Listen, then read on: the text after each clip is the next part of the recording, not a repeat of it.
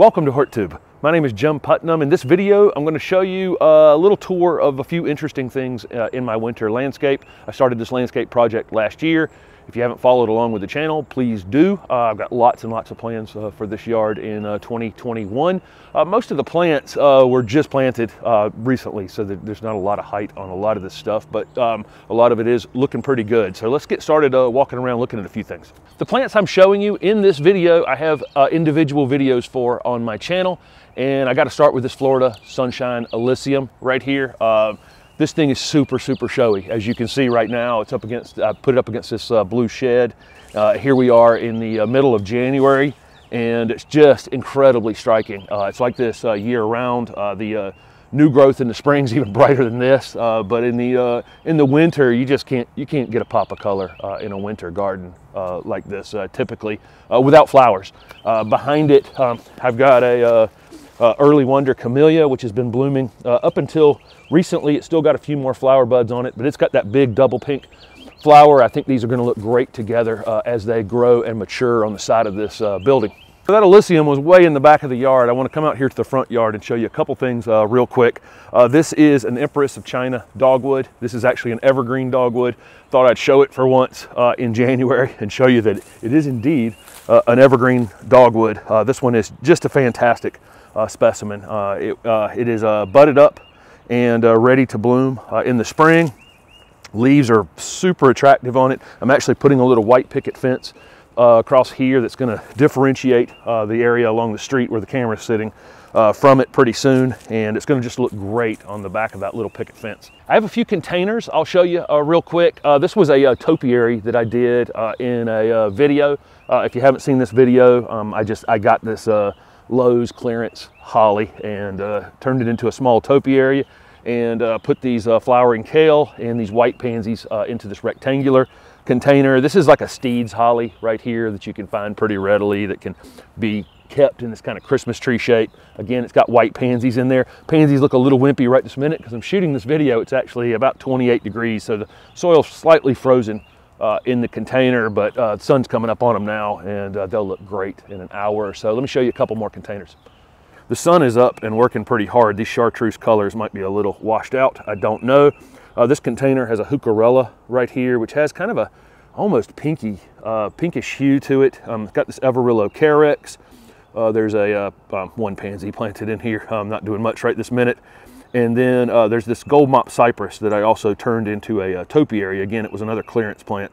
I just bought one with a single trunk, if you want to go back and watch that video, but I kind of like this gold on gold container. So I've got lots of other containers out here in the front yard as well, but I'm really enjoying this simple Lomandra, this variegated grass in a container all by itself. It stretched a little bit during last season because there was something else in the back of the pot, but now it's alone in there, and it's going on kind of one direction, but it's still beautiful. It stands out from a mile away, but that is a Lomandra. Last container, and then I'll get back to showing a few shrubs before I wrap this up. This container right here has a Utopia plum yew in the middle of it. If you're in colder areas, you could use an actual yew. If you're in the south like I am, you can use a plum yew like this. This is just a purple kale that I did from seed. There's actually broccoli right here. There's a few pansies in here. It's just a colorful container. I used the purple pansies with the purple kale and then the Utopia plum yew.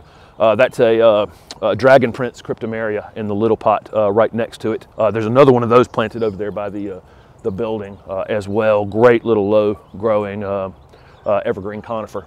So I'm standing in the middle of two Osmanthus fragrans. I've got two here and one on the other side of this purple foliage loropetalum right here. If you can see it, these things are in bloom right now in January. They bloom in the fall and early spring typically, but if it doesn't get very cold in the winter, and it hasn't really, we've had nights in the upper 20s, but nothing really that would have shut it down. They just continue to flower. Super fragrant, beautiful evergreen foliage, and these are on the property border here, and you can see how good of a job they're going to do screening this space out over the years. This one probably put on kind of slow to get started, really, and then this one probably grew as much as 2 feet last season. I expect even more out of it the third year that it's in the ground. So I moved over one plant. This is that Osmanthus fragrans that I was standing next to. I can still smell it. It's behind me here. To this mood ring podocarpus. I really love this plant. This is a great plant for screening in a narrow space. I'm on a small urban 0.2 of an acre lot. Don't have a lot of space. I'd like to create a border here, between very small lots, and this is just a great choice for that. This mood ring podocarpus can be, I could probably keep it. I can let this thing get 15 feet tall, or I can probably keep it 6 or 8 feet tall. I can box it off, or I can let it just kind of grow free form like it's growing right now. Kind of up to you how you would let it grow. I'll probably do a little bit of cutting on these kind of wild ends just to make sure that I'm getting some material, coming from the bottom of the plant to kind of keep it full in the middle as it gets larger. So the last piece I'm going to show you in this video is this Marvel Mahonia, which here we are right around the middle of January, is coming into full flower. Flowers are just starting to open on it.